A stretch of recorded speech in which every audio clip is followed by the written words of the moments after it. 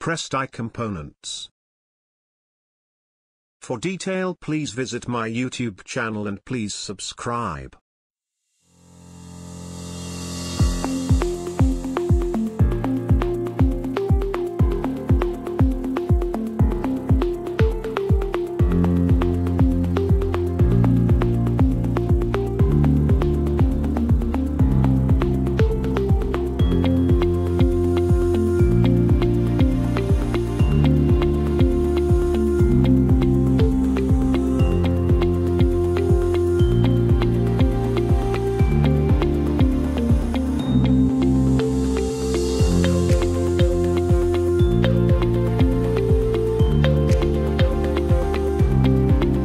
Die plates. Also known as die shoes and die sets, die plates serve as the foundation for where other die tools and components are mounted. They hold many of the other components on this list: punches, buttons, springs in place.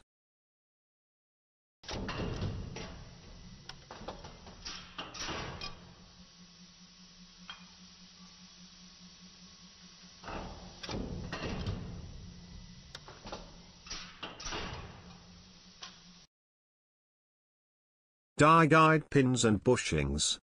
Die guide pins work in conjunction with guide bushings to align the upper and lower die plates with accuracy. There are two main types of die guide pins: friction pins and ball bearing pins. Straight guide pins are a tad smaller than their complementary bushings in a diameter. Ball bearing guide pins glide on a sequence of ball bearings within an aluminium ball cage.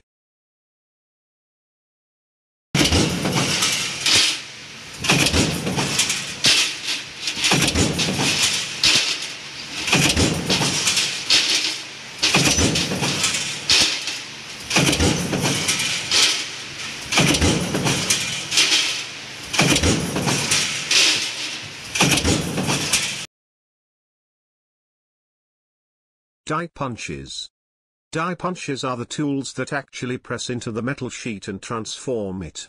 They're fixed within the die retainer. They can either bend or punch a hole through the metal, depending on their shape. Die buttons. Die buttons are die punches' counterparts. They provide the opposite cutting edge in which die punches are inserted.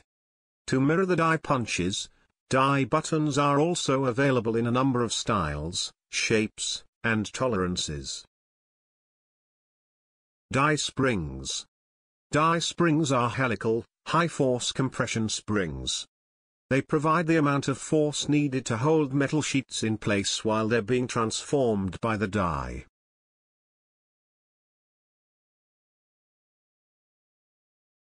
Die retainers.